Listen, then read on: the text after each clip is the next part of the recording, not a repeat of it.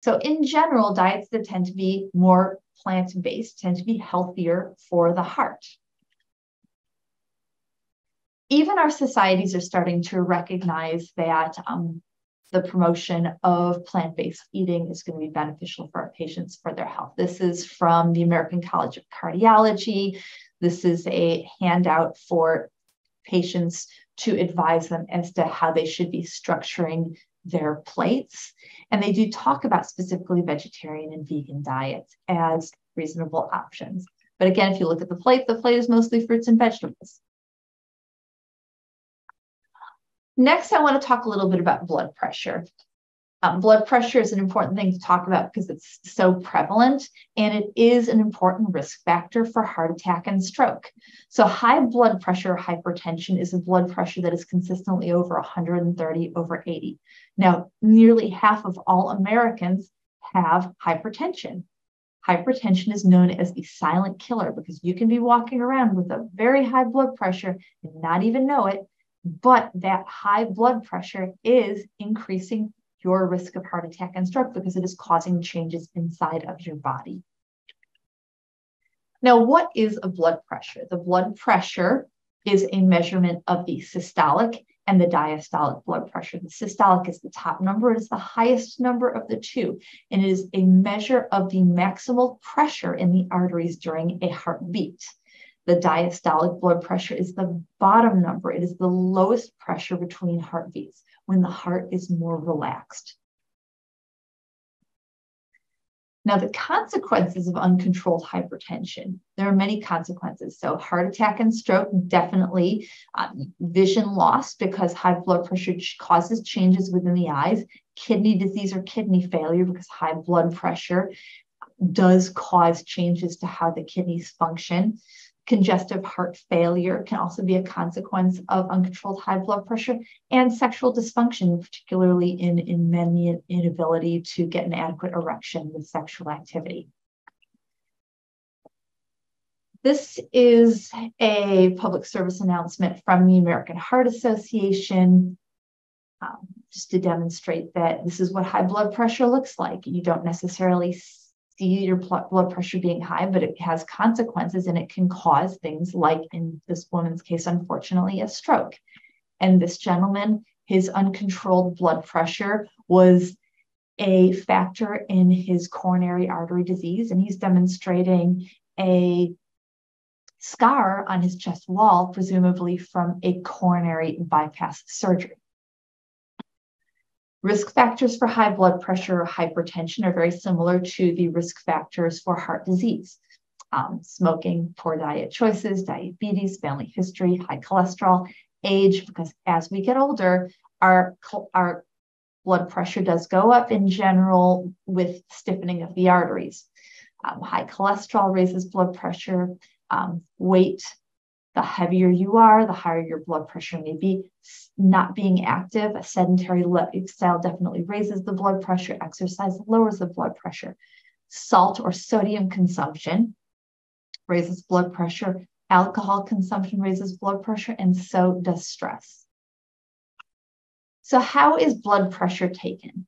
Now, you're accustomed to being in a doctor's office and you have a cuff put on your arm. So the cuff is wrapped around the upper arm and it is inflated with air, and it is inflated to a pressure that is higher than what is in the artery. And then the blood pressure the cuff is gradually released.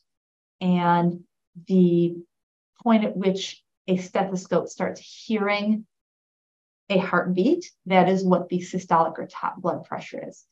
So the cuff is causing you to hear beats because it's basically causing the flow through there to be turbulent because of the pressure.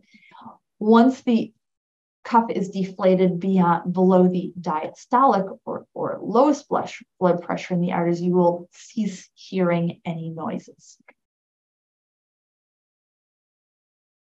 Now, how to get an accurate blood pressure reading. And unfortunately, this is not what's done in a lot of doctors' offices.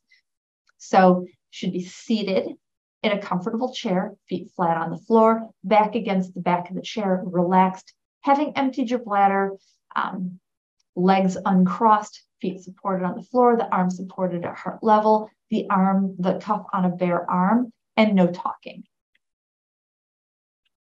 And having rested in that chair for at least a few minutes before the blood pressure was checked. Now, when measuring a blood pressure at home, it is preferable to use an arm cuff that goes over the upper arm as opposed to a cuff that goes around the wrist. How often should you check your blood pressure? My answer would be no more than twice in a day. Once you get beyond that, you're just making yourself crazy and it ceases to be productive.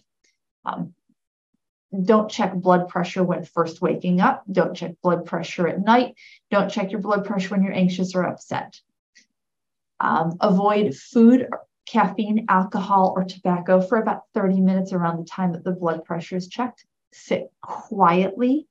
Make sure that the cuff is something that is accurate. If you have a home blood pressure cuff, at some point you should probably take it to your doctor's office and just make sure that it correlates with the blood pressure that they're getting there. Now, home blood pressure in general will typically be 5 points lower than in the doctor's office.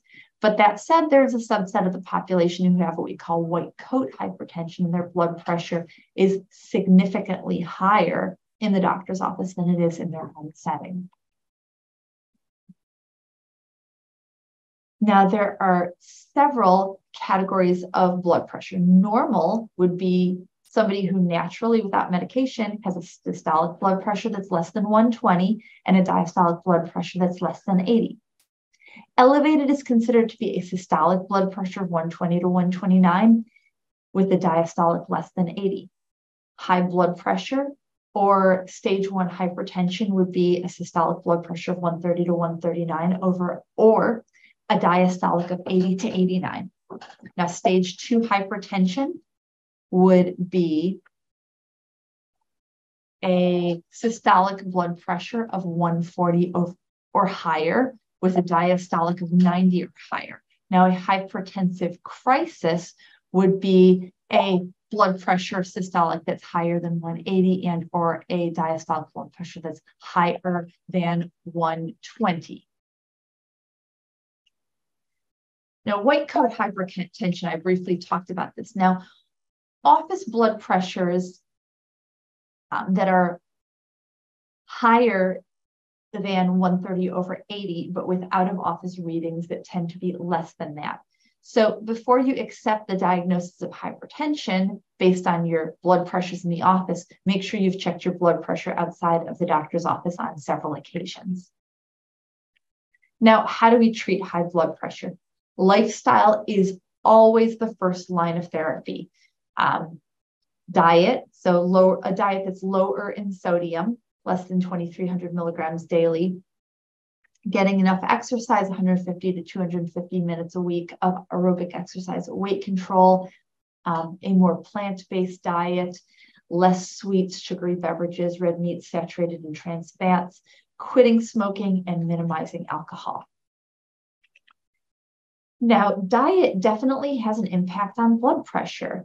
So this is looking at the odds ratio for high blood pressure by dietary pattern. So those who are meat eaters tend to be the most likely to have high blood pressure. Those who are semi-vegetarians, slightly less likely. Vegetarians, less likely. Vegans, the least likely to have elevated blood pressure. In addition, there are definitely proven interventions for lowering blood pressure. This is from the National Institutes for Health.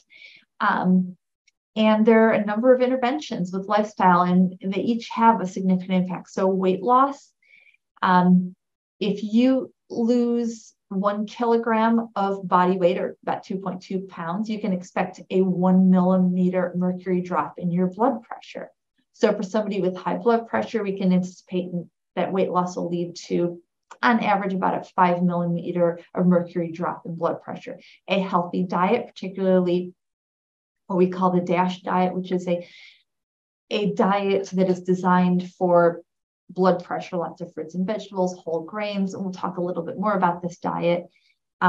Making a diet change from a much less healthy diet can lower the blood pressure by up to 11 points, reducing diet sodium and consuming more potassium can also significantly lower the blood pressure.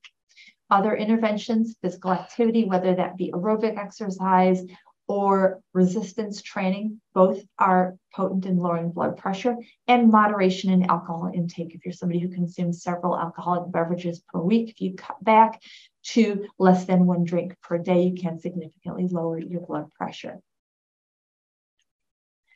Now, back in the day, before there was blood pressure medication, there was Dr. Walter Kempner's rice diet. So in the early 1940s, there were no medications available to treat high blood pressure. So he came up with this diet that is pretty radical and restrictive. It was white rice, fruit, juice, and sugar, and that was it when initially starting to treat patients with blood pressure.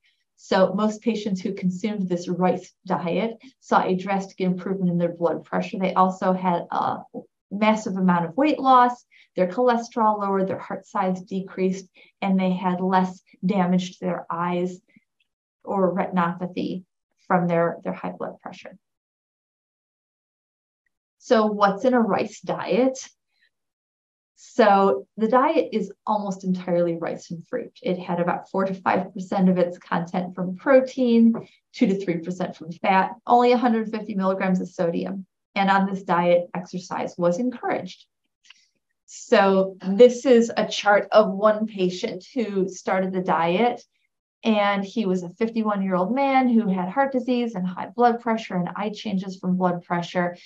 He came into this with a blood pressure of about 198 over 122. He then started on the rice diet, and both his systolic and his diastolic blood pressures came down. So he was at 130 over about 85 on just dietary intervention alone.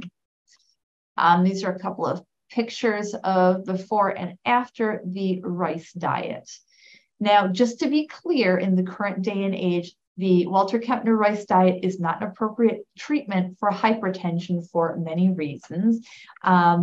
Mainly that the nutrient content of his diet is not something that is sustainable long-term for health. It's very, very low in protein, very, very low in many nutrients. So not a treatment that we use in this day and age. But back in the day, in the 1940s, when we had nothing else to lower blood pressure, it had some role.